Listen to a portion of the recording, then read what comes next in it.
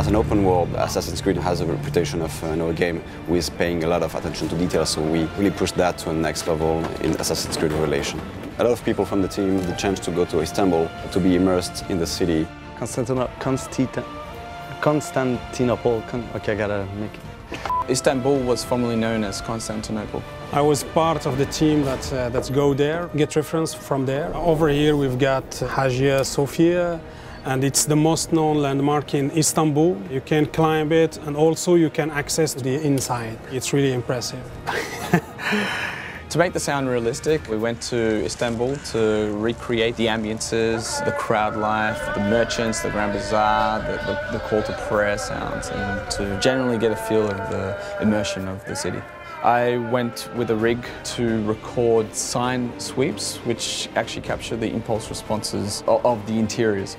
So what you actually hear in the space, the echo, for example, is what you're actually hearing in the game.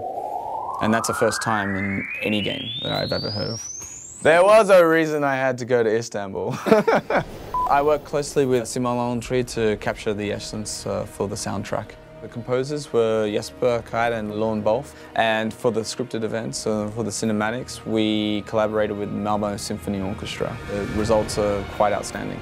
We took into account that Constantinople was in the middle of the world at that time. It was a very interesting blend of many cultures. So we tried to find a fine equilibrium between the Western world blended with the more Eastern world. It ended up using a lot of Greek elements in the music, some Persian elements as well. I personally think that we achieved like the best 5.1 mix I've ever heard for an orchestral interpretation, and can't wait for the fans to hear it.